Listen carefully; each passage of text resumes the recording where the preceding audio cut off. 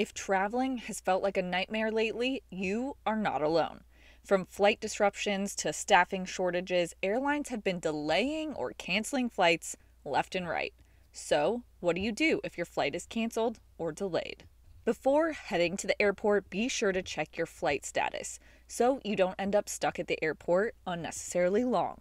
If you're delayed or canceled, you're at least in the comfort of your home or hotel. It's a good idea to sign up for those airline text alerts when you buy your ticket, and be sure to download the carrier's app. You can also check flight trends in the US on FlightAware to stay up to date. But if you're at the airport already, the worst thing you can do is freak out. It's key to stay calm.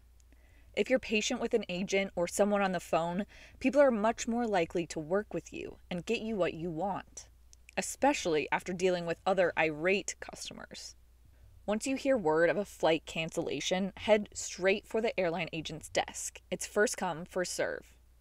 You'll want to multitask as well. Call up the carrier while you're waiting in line. If you're in the back of the line, that might be faster. Consider calling the international call center. U.S. domestic travelers will be calling U.S. numbers, but most people don't think to call, say, the Canadian helpline. They can handle your reservation all the same. If you're not having any luck on the phone, look up new routes and find alternative suggestions. Coming prepared to offer your own options to the agent will help expedite things.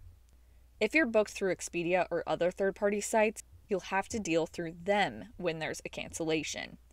Hindsight is 20/20 here, but if prices are similar, it's generally a good idea to book directly with the airline to avoid more complications in situations like this. If you're stuck for the night, ask the airline to put you up in a hotel or give you a hotel voucher.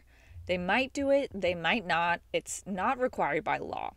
Know the policies and what your rights are, and whatever you do, at least ask. They aren't necessarily going to just be offered. In general, if you want to just simply avoid situations like this, fly in the morning or during the week. It's a great way to avoid cancellations. Opt for longer layovers or go for direct flights. That $50 you save for a flight with a layover isn't cutting it. Pro tip, avoid checked baggage so you don't have to worry about that situation if you need to rebook. There you have it. That's what you need to do if your flight is canceled or delayed. It's never fun, but the key is to just stay calm.